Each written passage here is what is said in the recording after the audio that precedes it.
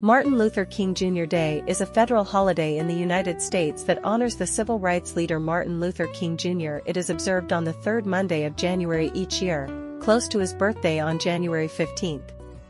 The day is dedicated to celebrating the achievements and contributions of Martin Luther King Jr. to the civil rights movement and the ongoing struggle for racial equality. Regarding schools and Mountain Home, it's common for schools to be closed on Martin Luther King Jr. Day as it is a federal holiday. However, specific policies may vary depending on the school district or institution.